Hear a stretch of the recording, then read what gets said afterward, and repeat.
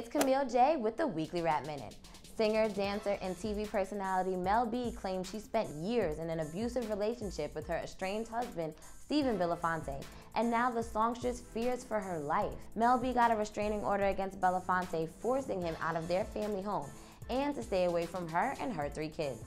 In her account, she recalls multiple occasions of brutal abuse dating all the way back to 2007 during her Dances with the Stars run. Stephan does have prior involvement with domestic violence in a previous relationship. Prayers and blessings go out to Mel B and her family because no one should have to endure any type of abuse from anyone.